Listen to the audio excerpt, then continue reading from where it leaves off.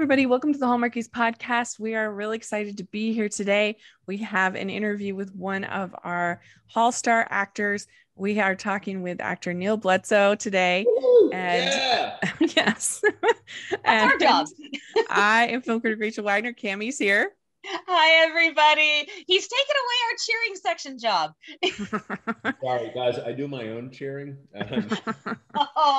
Neal, thank you so much for coming on. Oh, it's my pleasure. Thanks very much for having me. Yeah, you were one of the rare that actually sought us out. I said, hey, I want to come on. This is great. It's true. Well, look, guys, I'm never going to pass up a chance to talk about myself. Well, we're glad to have you. And duly noted. What we like to do is we like to start our interviews by asking our guests to introduce yourself and tell us what inspired you to become an actor. Oh, geez. I know, tough. Well, my name is Neal Bledsoe.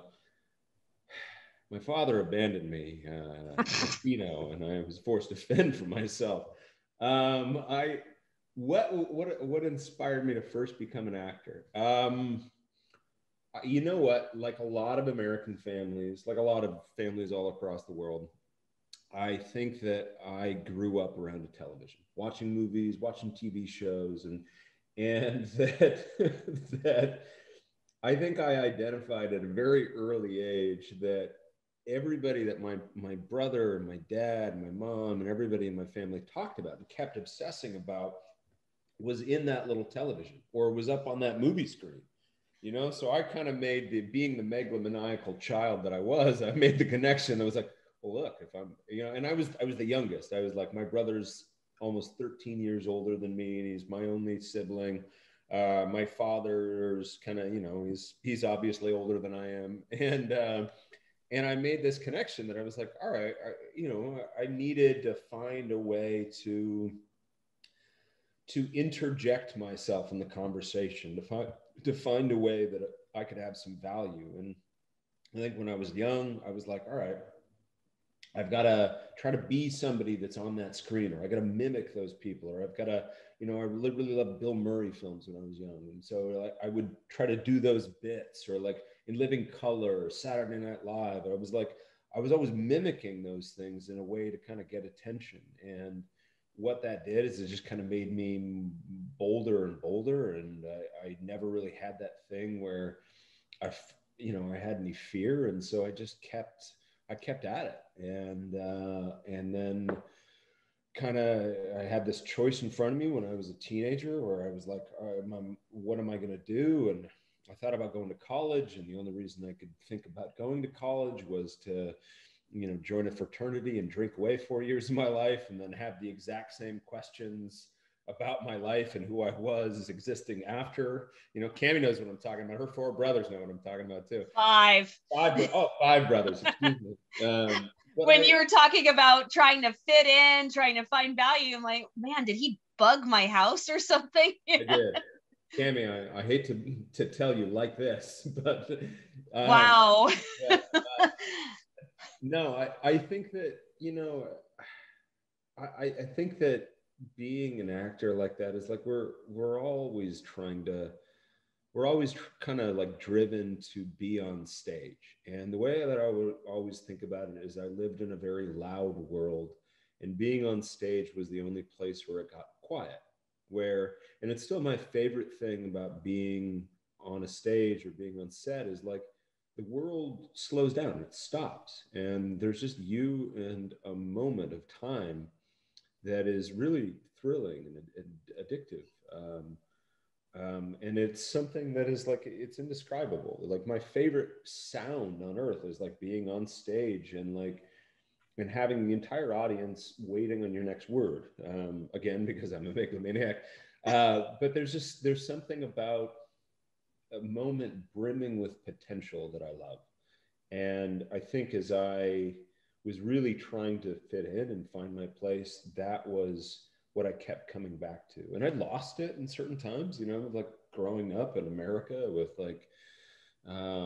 with people that are constantly, kind of playing whack-a-mole with anybody that stands out. I was I was odd and weird and like, I wasn't quite the handsome man that you see before you. I like, I'll give you an example. Like my first two jobs were I was a greeter at the Gap. And that was my first job that I ever had. And I was so hyperactive that they had to force me to be the greeter, because if I was like folding clothes or if I was like helping people, I would just distract everyone because I wanted to like talk and like do. There was one time that Fear and Loathing in Las Vegas came out, and I decided to greet everyone coming into the Gap like Johnny Depp doing Hunter S. Thompson, and I was like, "Hey, good God, man, welcome to the Gap. Are you looking for some chinos? Maybe a V-neck sweater? Yeah, something to look good on you, man." But that was kind of like, I was just weird. I was a weird kid, and I was a weird kind of, but there was something about how I grew up that was kind of like made me think I needed to be normal. And so my second job, I worked at Abercrombie and Fitch, and I was doing the exact same thing. And I was out there. It was like the silliest job I ever had. I was out there. You have a thing for clothing lines. That's right. Well, hey, I'm a good dresser. No, There but you like, go. but there was something about Abercrombie and Fitch that was like, oh, this is, if I get this job, this makes me like a really attractive person. And so I was kind of, my point is like I was trying to live from the outside in. And I was trying to fit a form. And it wasn't until I was maybe about 19 that I was like, I really thought like, no, I've got something in me that needs to get out, that needs to be expressed, and I'm gonna make a go of it and try to be an actor, which is a bit like throwing yourself out of an airplane. And because you get a lot of people that are telling you like, oh, well, you want to be an actor. Okay, well, make sure you're okay with failure.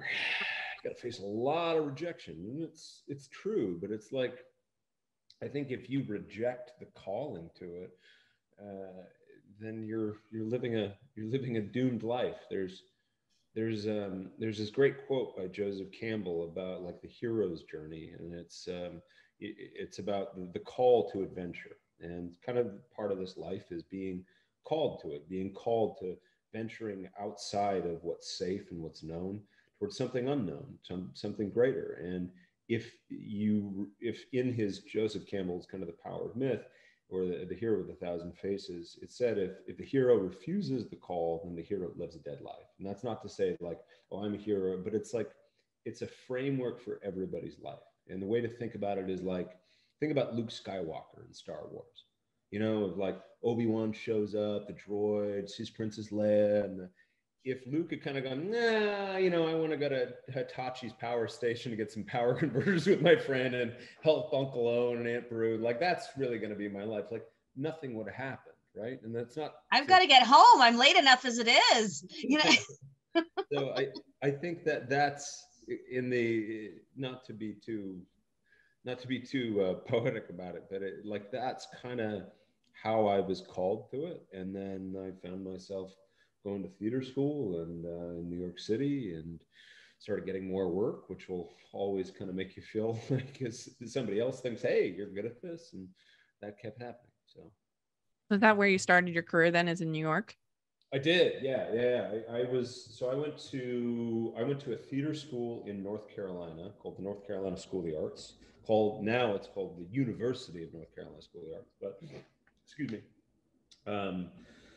I graduated in 2005, and I got out and tried to, I auditioned, and I'm so bad in my first audition. So like when you get out, you go to this thing called the consortium, and you audition and do these like acting scenes in front of all these agents and managers and casting directors. And if you do really well, then you kind of get slotted and with some really great agents, and your career kind of takes off. I was so bad. First of all, I was dressed like I was in a salsa band. Like I was like in an iridescent blue shirt with some like white slacks. And I had the worst scenes, and nobody wanted me whatsoever, except for this one agency that doesn't even exist anymore called Top Cat Talent. And cat was spelled with a K, and that's all you need to know about how reputable they were. And I like K's. K's are fine, not when they spell cat though. it was so yeah, I got out, and I was here from 2005 to 2013, and then moved to LA to go get my own action figure, and then and kind of have split my time between the two cities since. Did you remember the first role you ever got? I do. Yeah, it was 30 days out of school. It was called The Hunters. It was a pilot for Lifetime. Kelly Lynch was playing my mom.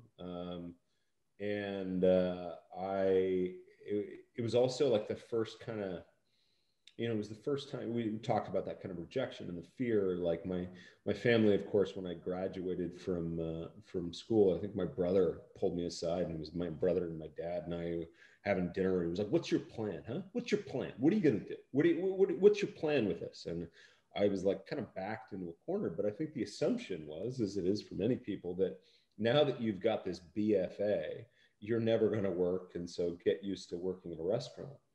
Right. And I booked my first role, and I was like, cool, I can do this. I can really do this. And so I felt really excited about it, but it was also, I was like 24, and I had like a chunk of money in my pocket. And so what's the thing that you do with the first time you have money when you're young? I spent it all immediately. I bought some like fancy furniture, and then I didn't work again for another couple of years. And so I became a waiter with fancy furniture. Um, yeah, so that was my first role, though. It was a pilot for Lifetime. Super nervous. Was I nervous? When you went to film your first role. No, I wasn't nervous. I just probably didn't know what to do. I didn't know how to work. Because like one of the things about going to theater school is like you don't really learn how to be on a set.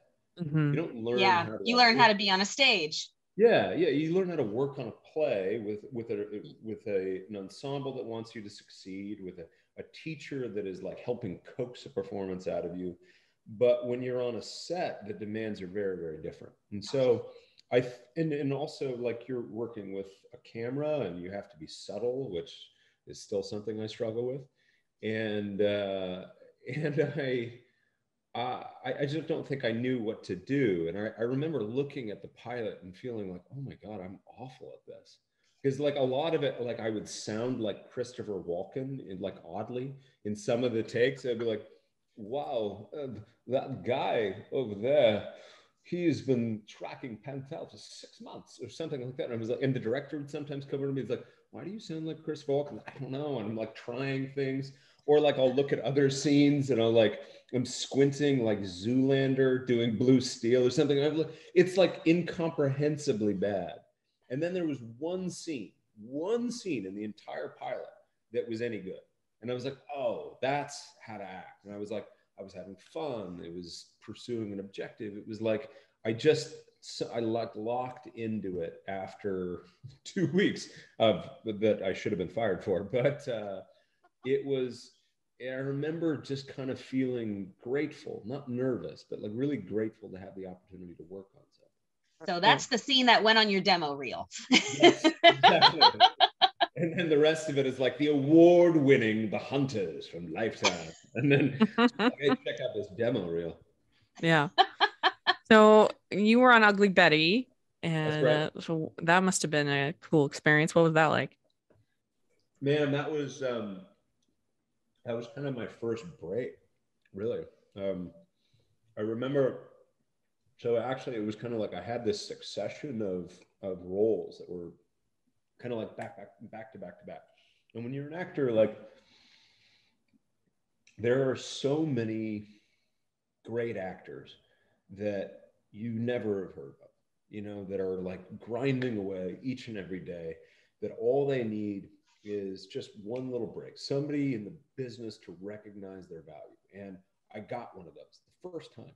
And it was for this, I was on the Gossip Girl, and I was playing this role that for whatever reason kind of caught fire in the zeitgeist. And I was in Entertainment Weekly 3 weeks in a row. And then I was in Perez Hilton, and I was like, wow, I've kind of like, whatever has happened is like the arbitrary hand of fame and fortune has kind of landed on me for once. And it was just a little bit, but it was enough to kind of get some heat and momentum. That right after that, I got put on this really terrible show about models on the CW called The Beautiful Life. And I was playing a Russian mobster, and I know people can't see me through the magic of audio, but I am perhaps the waspiest looking person in the world. And the fact that I was playing like Dimitri Kane or whoever I was playing, it was so bad, this show, and everybody who's made this show knows how bad it was. We were canceled in the middle of one of our scenes. I still remember that this like PA came in as I was like talking to this girl who's going to play my love interest, and the PA was like on a walkie, and she was like, okay, I'll tell him, okay. Hey guys, we're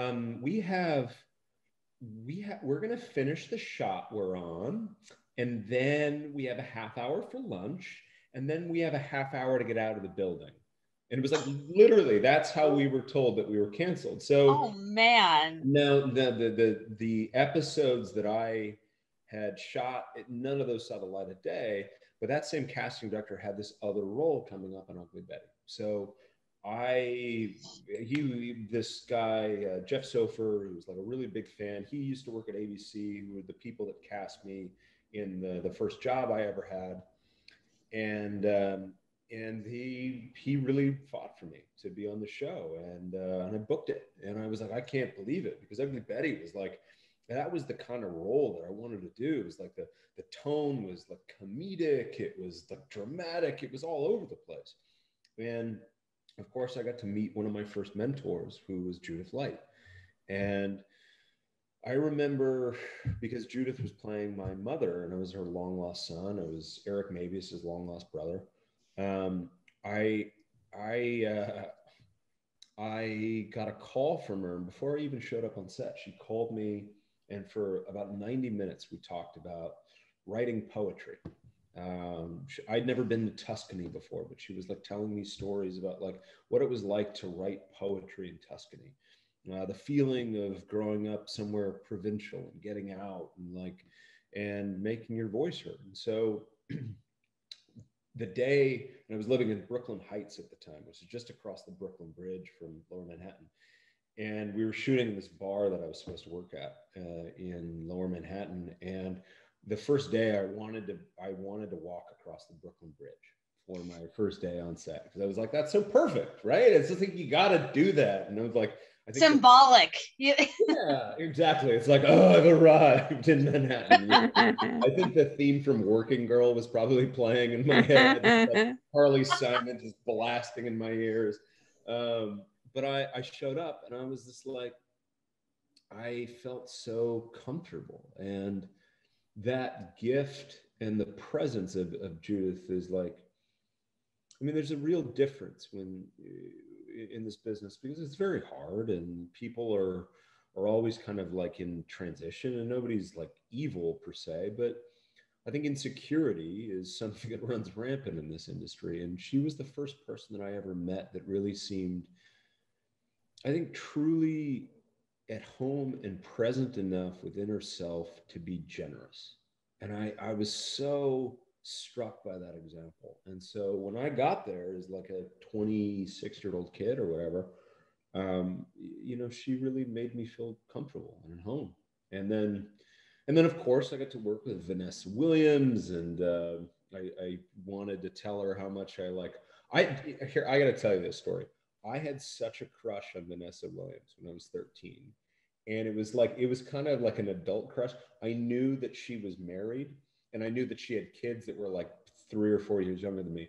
So my fantasy was that I had to break her and her husband up. And I would practice the speeches that I would tell her children about like sharing the Super Nintendo when I became their new dad. It was a very bizarre fantasy for like a 12 and 13-year-old kid. It was in depth. Yeah. Very in depth. As I would like sing, it's like, sometimes the sun goes round the moon. You got a whole inner dialogue going on here. Totally. But she was like, but Vanessa Williams was the most beautiful woman that I'd ever seen in my life. I was like, oh my gosh, look at this woman. So when it came time to like do scenes with her, I was like, sorry, where do you want to, do you want to rehearse this, Vanessa? But inside I'm like, just singing, just saving the best for last. Suddenly it's like, are you singing? No, no, no, I don't. I think that's one of the crew had their phone on. Weird. Um, Well, speaking of Judith Light, have you gotten to see Tick Tick Boom yet?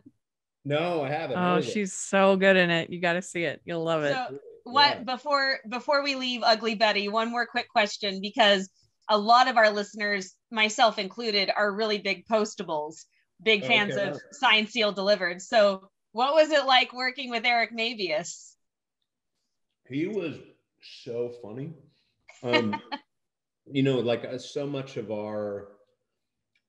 we didn't work together a lot because a lot of our storyline was about how much in opposition and how much we hated each other and how much we couldn't stand each other. So, but there was this, I remember something very specific about Eric's like comedic timing and like he's a brilliant clown in a way.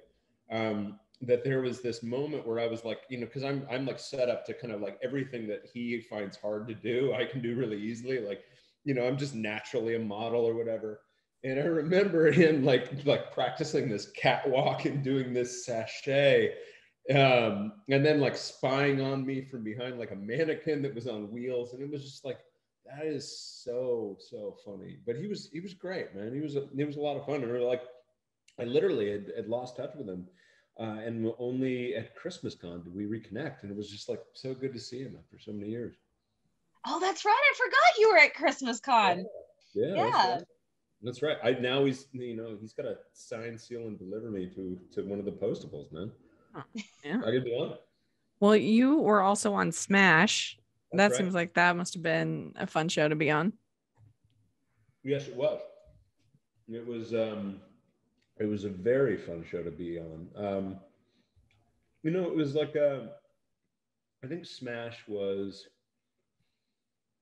It was one of the first times that I'd seen, besides that and Sex and the City 2, that I was also in. It was kind of an experience in seeing how Hollywood builds shows and the kind of circus that surrounds it.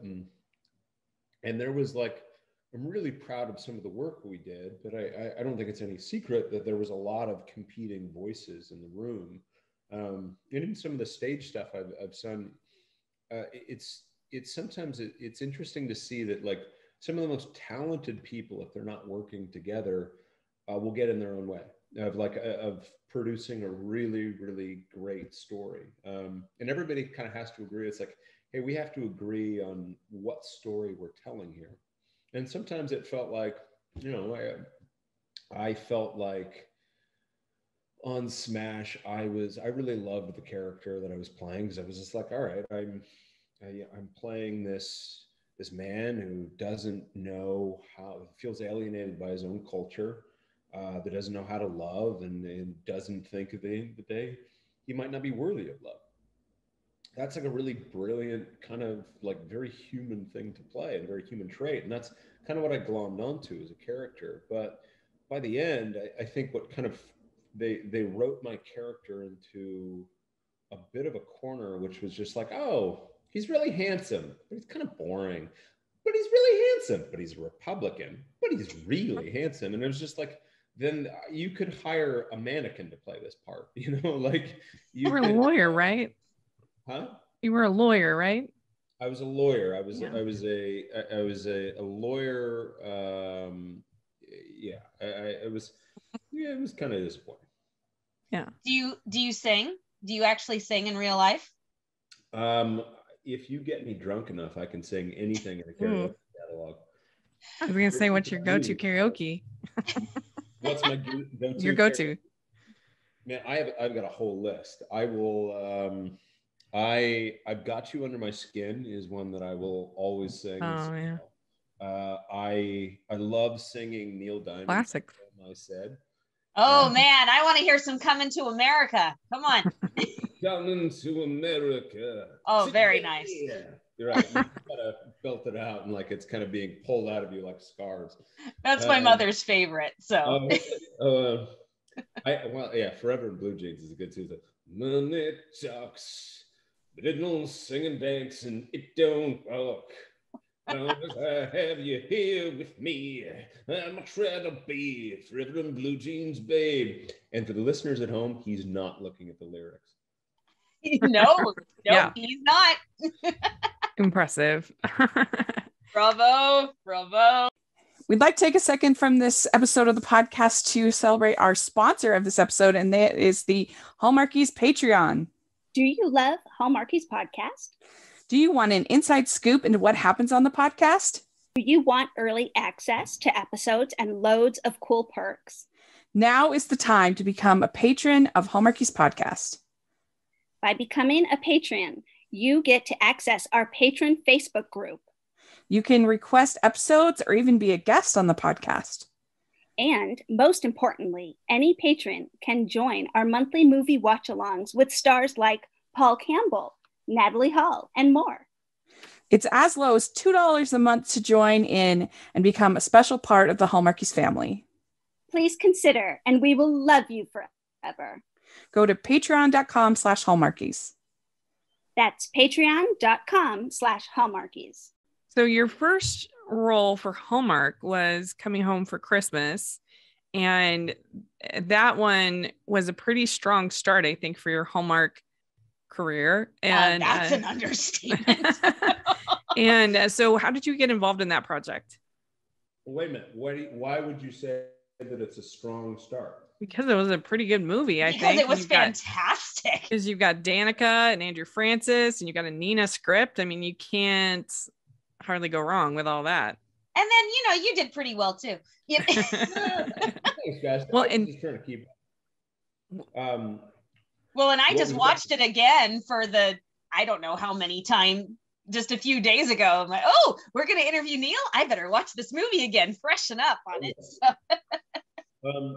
It was, I had been approached by Nina, I think one other time to do a movie that Julie Gonzalo did. Pumpkin Pie Wars.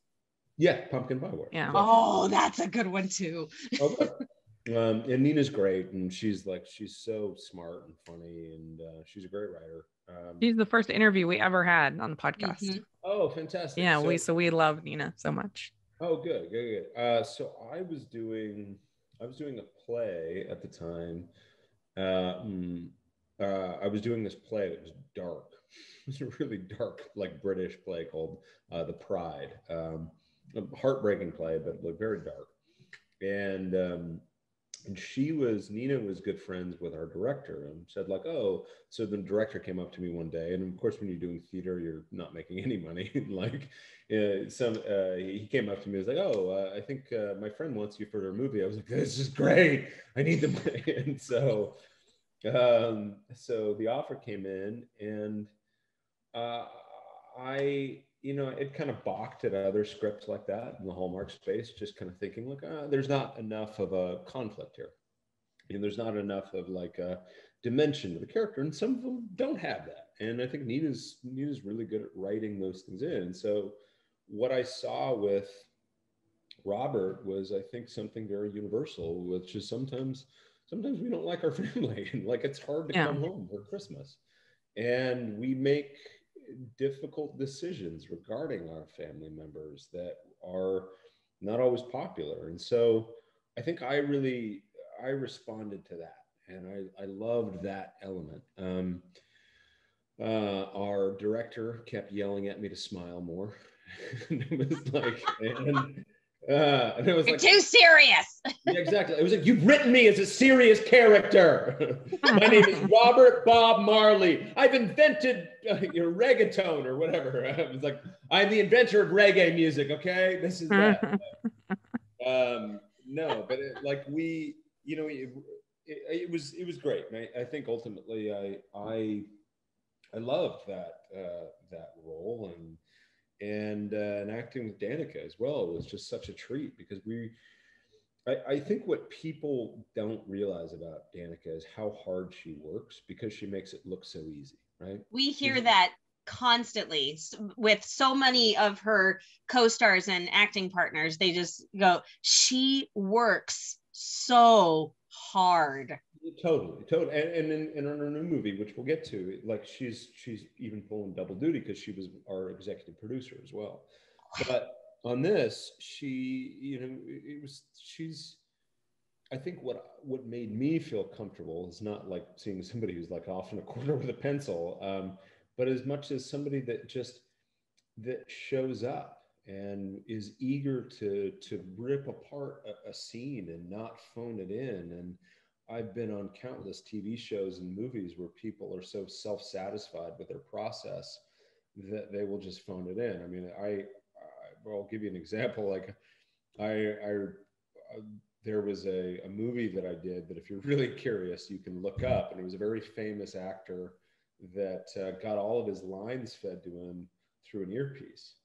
And I know what you're talking about. Okay, right on. Well, then we can. It's not Julia Roberts, but he might be related to her.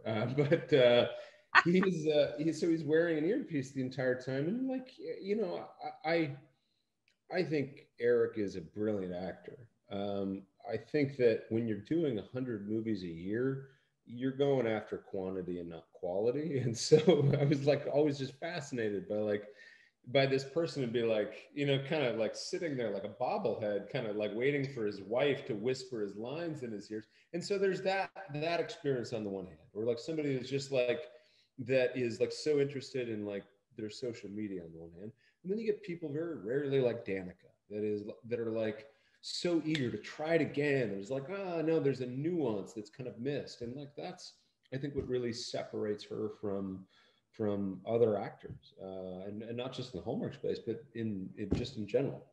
So we connected about that. It was odd that our first moment, or the first thing we shot, was the kiss at the end of the film. So we're kind of like, that a lot. They do that a lot. Why? They're just going to throw you in the deep end of the kissing pool, and but it was fantastic, and I think that she served as an interpreter between me and the director a lot when he was like, smile more, and she was like, I think what Mel's trying to say, and I'm like, I know what he's trying to say. But we had a blast. We really had a blast, and having Andrew Francis as your brother. As your younger brother. We love him. Yeah, I know. Like the golden pipes of Andrew Francis. He was a sweetheart too. He was like, I loved actually kind of winding him up in that movie as much as I could. And like, as soon as I started to kind of improv and tease him and the director didn't tell me not to, I was like, oh, right, this is I'm going with it. Yeah, exactly. But he was fantastic as well, and the imminent Paula Shaw, like she was really fantastic as well. So it's fun, and I really liked making that film, but I think then I went to go play some like a Nazi in something, and then like play like a hot food truck chef, and so I was kind of doing some other things between that and Christmas Carousel. Yeah. If you had to pick your favorite scene that you filmed in Coming Home for Christmas, what would you say? Oh, it was that dinner table scene. Yeah, there's that dinner table scene where like we were just winding things up and having a hoot. That was good. I mean, there are other memorable scenes that I have, like when I sneak into Santa Claus, or when we're stringing together the popcorn. The Santa Claus that is the most adorable thing ever. Yeah, you cannot help but smile when you watch that scene. Oh, good, thank you. I mean, one of the scenes that actually sticks out for a different reason in my head is because it was the first time that I'd shot a seasonal film in the middle of summer.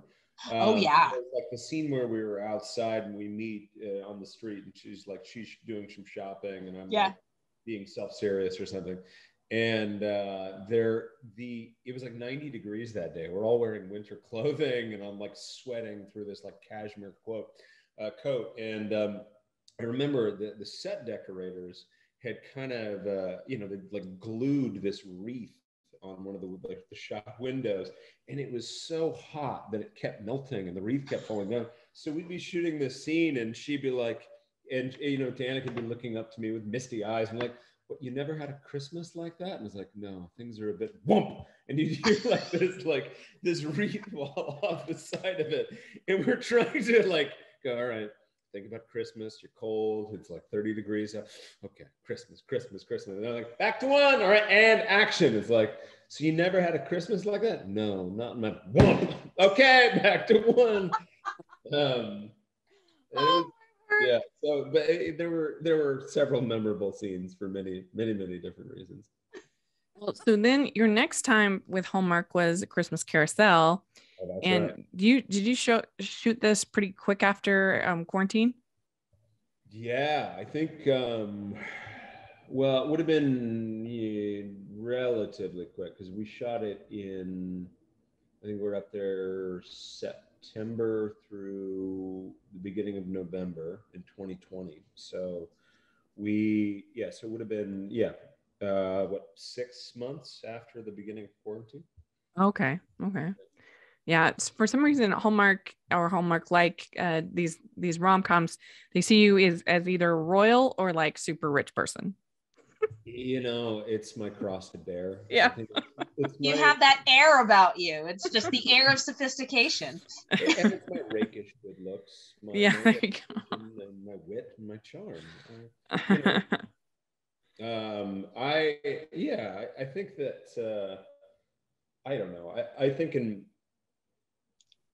many times in my career, I've kind of settled. I've sometimes if I'm really kind of down on myself, I'll think that I'm just starting to be typecast as people who get arrested and yell to like an assistant behind their back to, call my lawyer.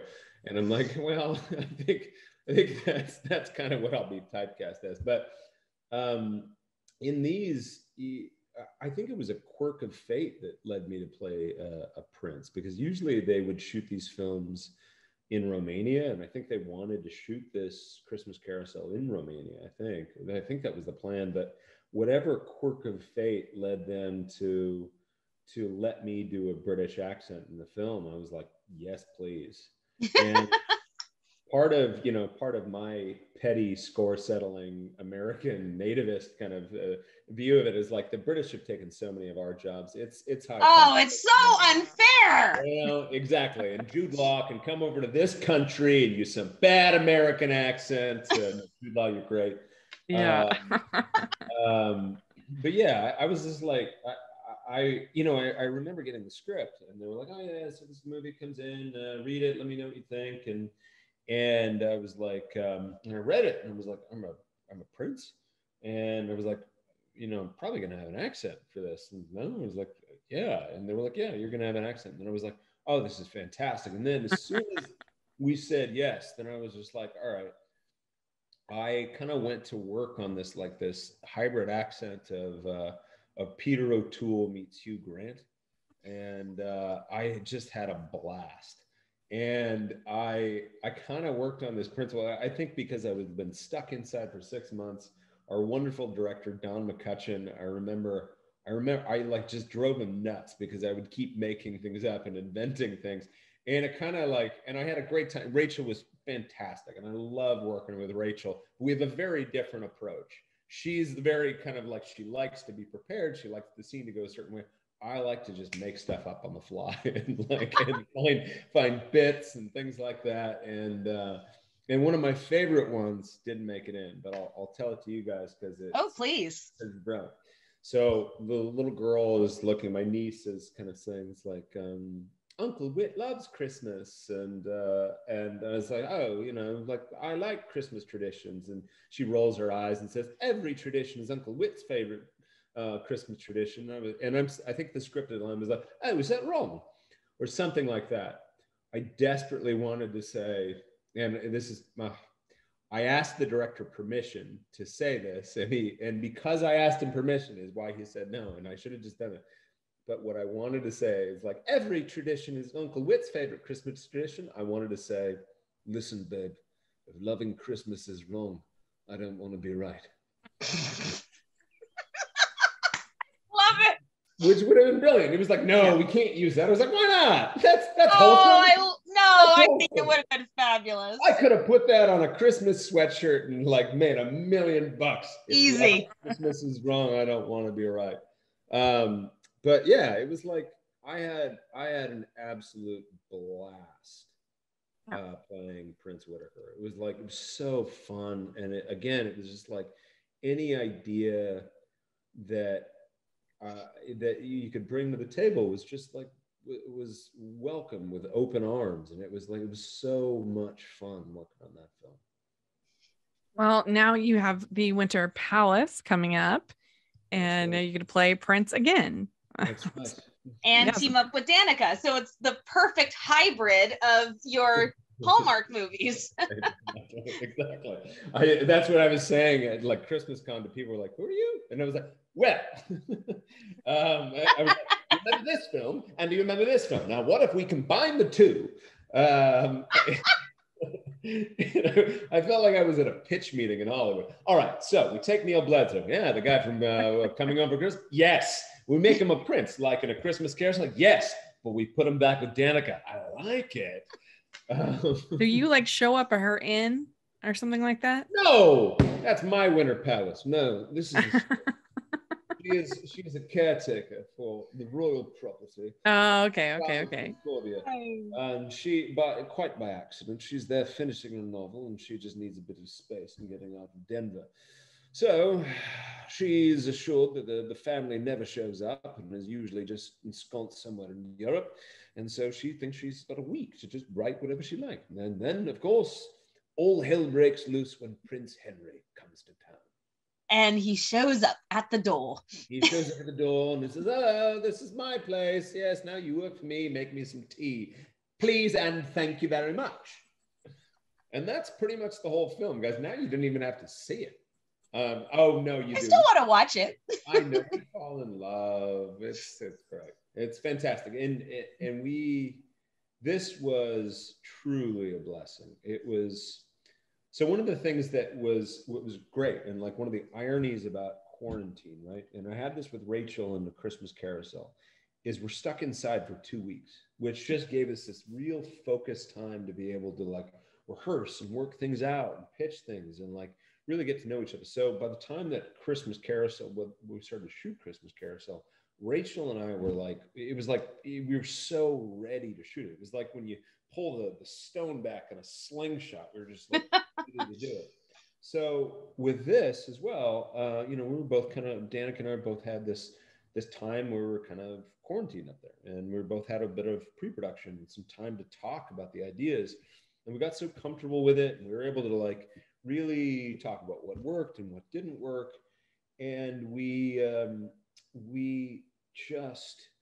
there was something about being on such a small set like that. We're working with Brad Creboy's company and the same producer and same production team that we had on Christmas Carousel, and in fact, same place. It was North Bay, Ontario. So there was a lot of familiarity with the cast and crew. And Danica and I had already kind of had a bit of a shorthand and how to work with each other. And both of us knew that both of us are really, really love to work. And the hours when you do these things are so long, but when it's fun, it doesn't feel like work at all. Because you're working like, you're working from the time you get up right in the morning to drinking as much black coffee as you can, going over the script, learning as much as you can, and coming in and shooting something and hoping that it's good. And then you're going home at night, you're looking at your lines for the next day and preparing all that kind of stuff. And so Danica and I, because we had this kind of shorthand with each other, just knew what to kind of expect. And we were so prepared with each other. But then we really started to play, and we started to find some stuff that didn't work in the script. And we were like, what separated this movie, I think, from any other Hallmark movie is, remember that story I asked you about pitching the line about,